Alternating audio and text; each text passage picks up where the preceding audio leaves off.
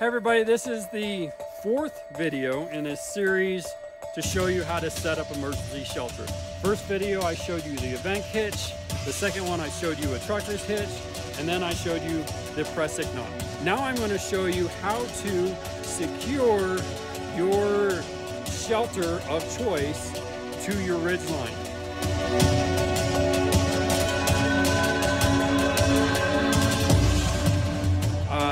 This is an emergency Mylar blanket. I'll show you how to fasten to it. These work, but there's not much room for error. It's easy to make a mistake with this. These are thin, they tear easily. So why they work and why you can put them in your kit, and I do recommend you have them in your kit. You are going to need to know knots to be able to use this properly, but know that it's easy to mess this up. So I recommend having a quality tarp. This is a 5x8 tarp. This is roughly 5x8, well, it's 52 inches by 82 inches. It's big enough to make an emergency shelter. This is definitely large enough to do a very good emergency shelter or whatever else you want with it. Right now, this ridgeline is a little too high, but it'll work for what we're gonna do today. So I am going to first off take and secure two corners of this Mylar blanket to this ridgeline with these press knots. Now notice there are no grommets in this, so I have to tie this to this. How do I do that? The best way to do it is with a backcountry button or a bushcraft button, whichever term you want to use.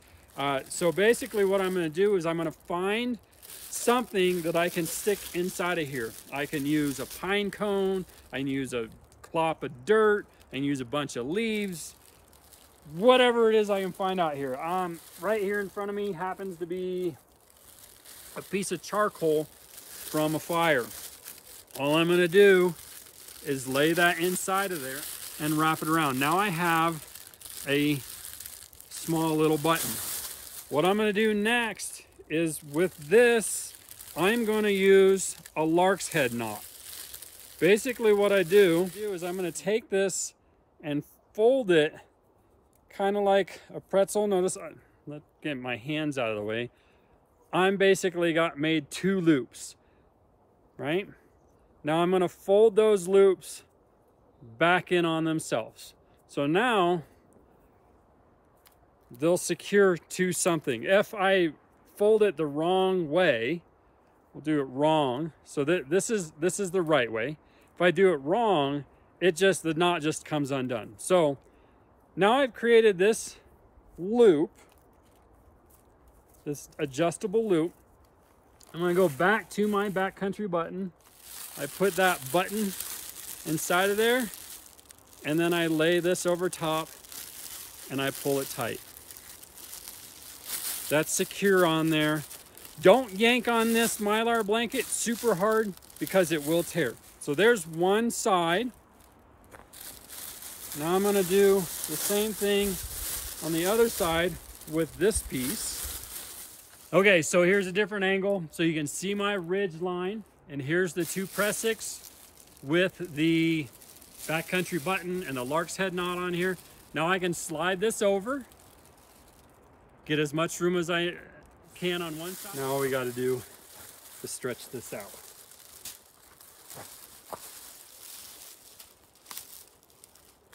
There it is, nice and tight. See, it's nice and tight along there. I can adjust this if I needed to. All right, there's loose. There's tight. Don't pull that too hard. This will rip. As you can see, it's up, at least on the ridge line. That's too high. I just had it set like that so I could film without being down on the ground. I'm gonna need to drop that so that it's up here right now. So, you know, about 3 feet off the ground. So we'll drop that to right about there. I want just enough room so I can crawl up underneath it and build a fire. All right, so I'm gonna show you how to run this ridge line up with a 5x8 tarp. This is a ripstop. I'm going to butcher the name, for the Atoa tarp. It does not have grommets on it. it has these corner tags. I'm going to show you how to do this. And I'm also going to show you how to tie it up with a rain poncho that has grommets on it. Both of them slightly different. All right, first things first, we got our 5x8 tarp.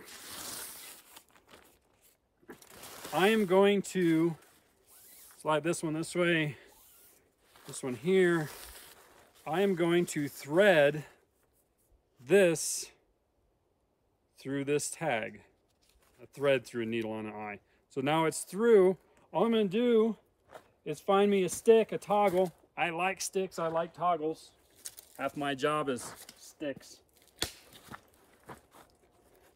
going to put that through there.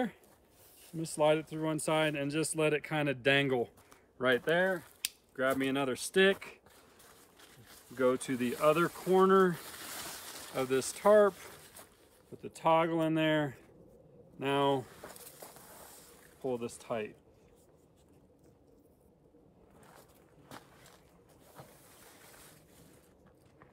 Show you something real quick. As you can see, this is loose. It's loose, and I've run out of room from the tree to the end of the toggle. You see that? That toggle's in there. We'll go down the line. We don't have enough span between the two trees. So that's easy to fix. We don't have to redo everything. All I'm going to do, come back here, pull out this toggle, and I'm going to shorten this by tying another overhand knot right here. I will slide this over. So I've got this overhand knot here. Thread this through.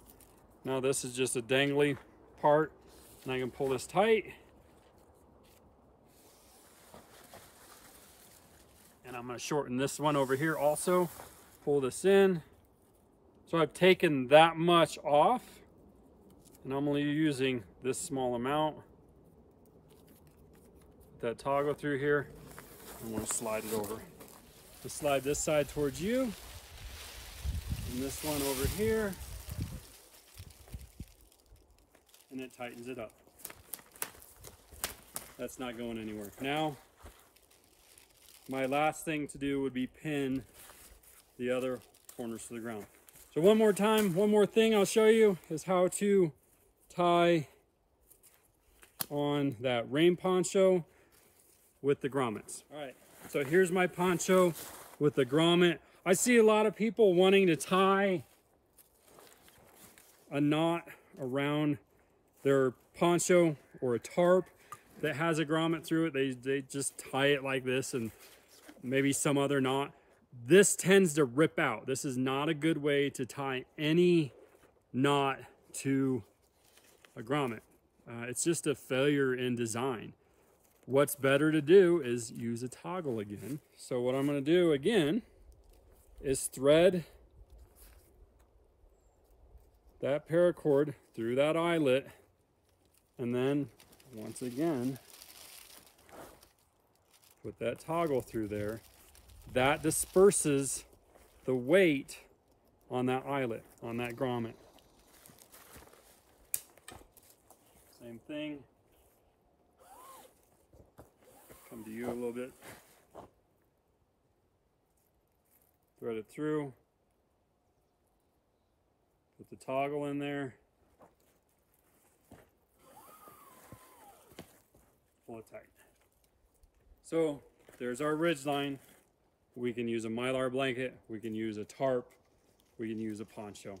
This is the start of your emergency shelter. That wraps up things with what we're going to do today with this video. The next one will show you how to secure this to the ground so you have a nice lean-to. Hopefully you learned something. See you again next time.